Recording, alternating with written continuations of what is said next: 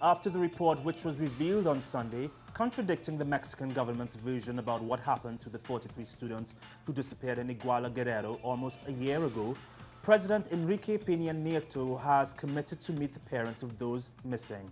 Peña Nieto has only met the relatives on one previous occasion. After the issuing of the report, though, the relatives asked the president to stand up and speak about what they claim is a crime state 2 weeks before the anniversary of the disappearance.